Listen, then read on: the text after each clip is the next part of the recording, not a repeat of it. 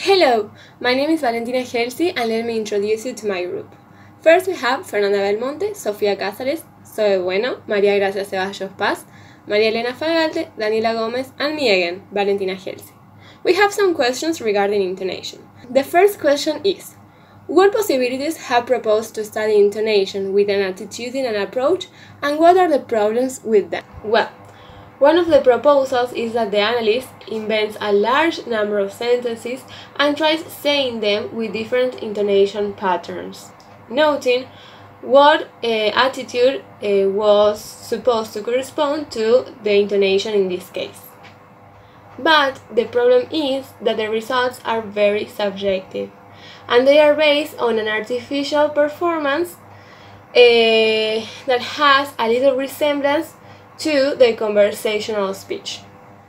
Now, there are 3 more proposals with their respective problems that Fernanda and Zoe are going to answer. The analyst could say these different sentences to a group of listeners and ask them to write down the different attitudes they think are being expressed. But the problem is that there is a vast range of adjectives available for labeling attitudes, leaving the analyst with the problem of deciding whether the adjectives are synonyms or if they represent different attitudes.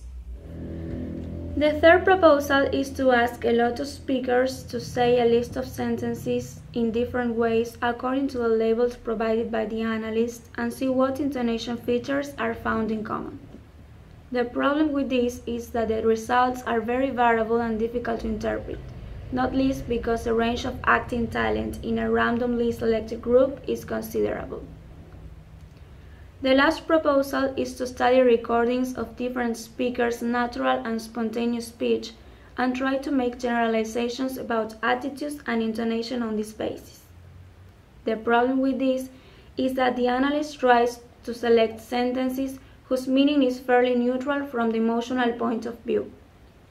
The choice of material is much less free for someone studying natural speech.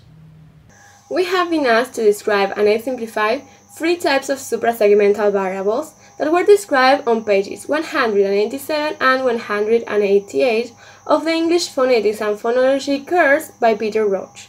María Gracia and Daniela Gomez are going to describe this further. There are 3 distinct types of suprasegmental variable. They are sequential, prosodic, and paralinguistic.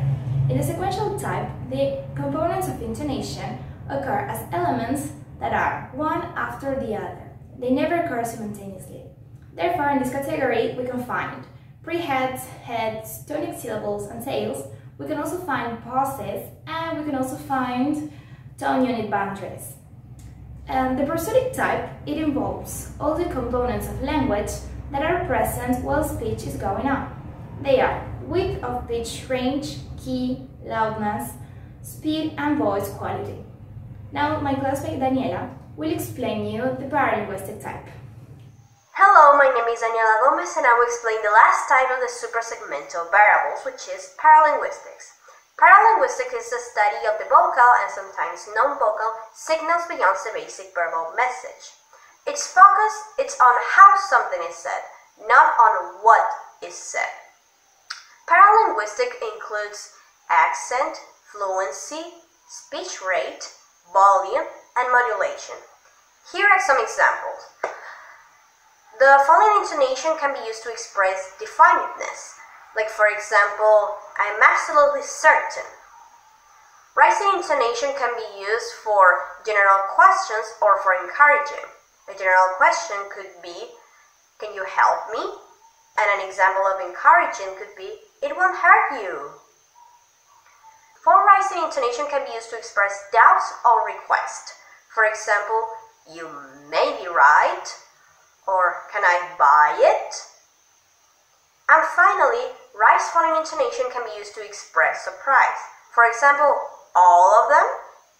We have also been asked whether we agree with the generalization for learners of English that are stated on pages 188 and 189, and which are more difficult or easy to learn. Sofía is going to address this. Yes, we agree. The rules and generalizations that could be inferred by conveying attitude through intonation are too trivial to learn. With the intonation of learning, the right use of attitudinal intonation by heart, learners apply the wrong intonation in the wrong situation, leading to a different grammatical meaning or offending the listener. The complexity of the total set of sequential and prosodic components and of paralinguistic features is important, but also very difficult to teach and learn. The best way to learn the attitudinal use of intonation is by talking and listening to English speakers. In that way, learners can be more aware of how and when use different intonations.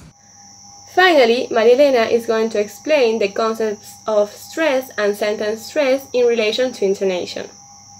The term accentual is a term derived from the word accent, a word used to refer to what is known as stress. When writers say that intonation has accentual function, it means that the placement of stress is determined by intonation. Another particular aspect of stress could be regarded as part of intonation. This is the placement of tonic stress within the tone unit. It could be suggested that while word stress is independent of intonation, the placement of tonic stress is a function of intonation. There are some older pronunciation handbooks that refer to this area as sentence stress, which is an inappropriate name because sentence is a unit of grammar, while the location of tonic stress is a matter that concerns tone unit, a unit of phonology.